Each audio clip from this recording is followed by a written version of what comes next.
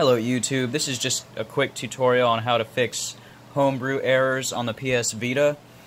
This has been a pretty frequent problem with me ever since I installed H-encore on my PlayStation Vita.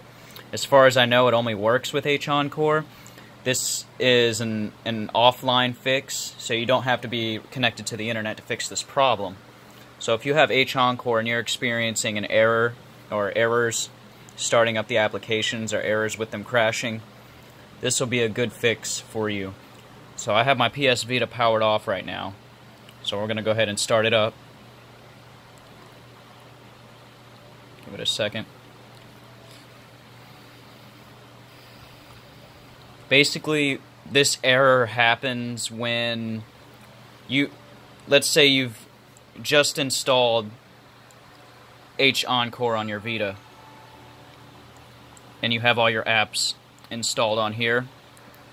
When you turn your PlayStation Vita off or you dismount the memory card that's in it, you lose root access that H-encore has given you through Vita Shell. As you can see, I'm going to go ahead and start Vita Shell after I've powered my Vita off, and look, I got an error message. I believe I can't use my emulators either. See, I get an error message on all my Homebrew apps. This is due to root access has been dismounted, either because my memory card's been taken out or I've powered my Vita off and it's reset the live area screen, or it's refreshed the live area basically.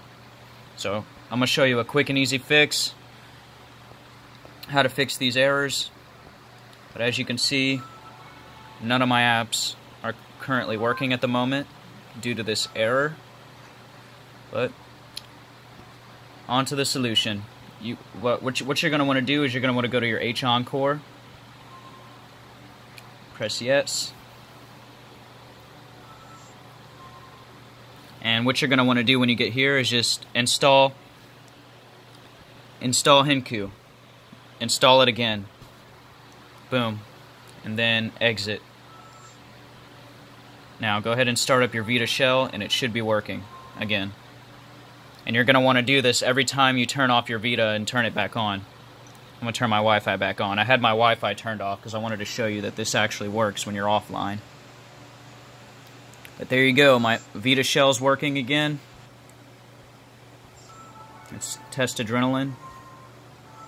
Oh. Try that again. See? As you can see, my adrenaline work, all my Homebrew apps are working again. I just had to reinstall.